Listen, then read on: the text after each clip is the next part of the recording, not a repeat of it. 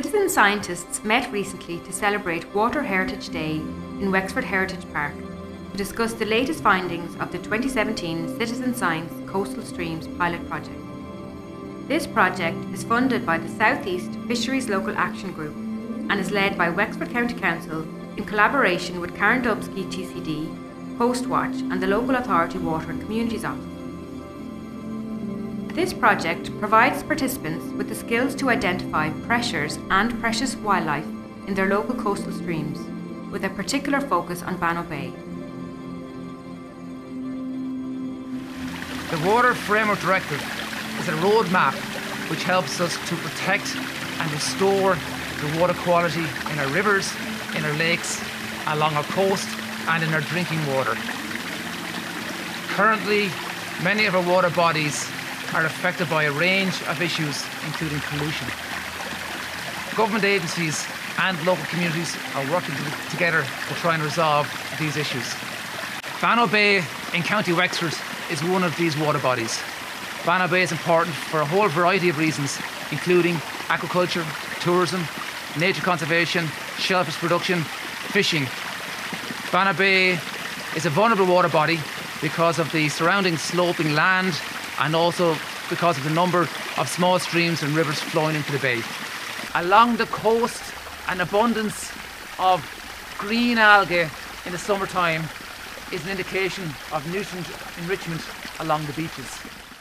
Kick sampling is a standardized way of taking samples and seeing what animals are in the bottom of the stream, and taking what they had got by kicking the ground, putting the net downstream, finding what they have, decanting it into trays and looking and identifying the species using a species chart.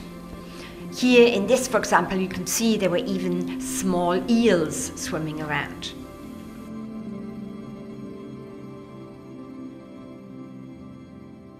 I got involved with citizen science to learn more about testing the water quality that was flowing through the stream, because further down on the shore there's some perennial glasswort growing, which is the only place in Bannow Bay that it's thriving. So I wanted to be sure that my stream was clean and not bringing any pollution into the Bannow Bay. They showed me how to test the quality of the water, and that's what I'm going to do now, is to take a sample of the water that's flowing through my stream into Bannow Bay.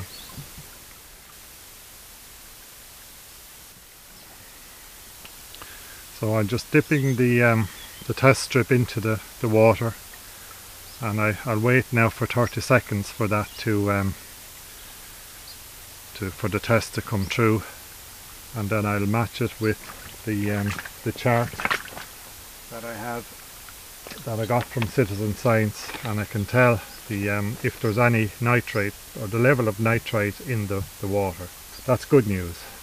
What we saw Liam doing there, testing the water, was done by other stream watchers right around.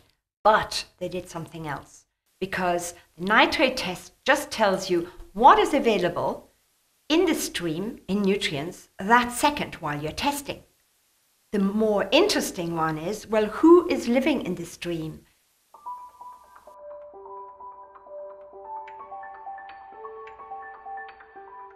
Well, I'm 43 years farming in the bay, or down adjacent to the Bannow Bay, and it's always been very special to me over the years, because especially with such risks of pollution nowadays, I tend not to go that road. And in saying that, it's a beautiful area, it's well known, and thankfully this spring I was very surprised, and especially into the early summer, to see lots of little fish in this particular stream that I cross quite often. Now, as well as that, just up from the stream we have lots of nature, thankfully. It's like a little hidden gem, so hopefully we can still protect that.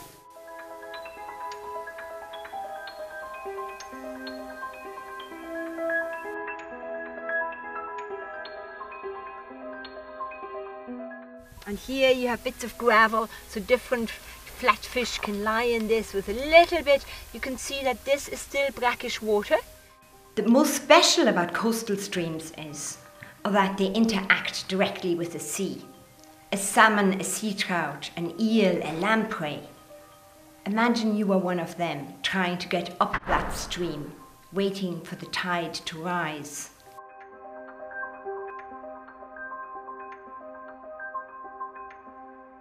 What is good about this culvert is that it's rectangular, so even though it's quite long and fish don't particularly like going through long tunnels, at least it is rectangular and has different stones in it, so the water meanders when it's when there isn't a very strong flow, and the fish can go up through it and upstream. Key outcomes of this flag project were that local people engaged with their streams. Previously unmapped streams and drains were identified by locals, adding to the official catchments.ie dataset. And fish were found in all the streams. Salmon fry was found in one, and I won't tell you which one. Key outcomes on the negative side were that streams have problems. Amongst these are nitrate levels, which were too high. These feed the green seaweed mats on the mudflats and need to be addressed. Many streams were also modified and include obstacles for fish.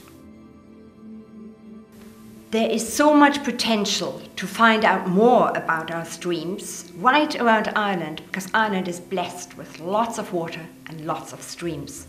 I want to really thank everyone who participated in the pilot phase of this project and their imagination and the huge amount of work which went into this.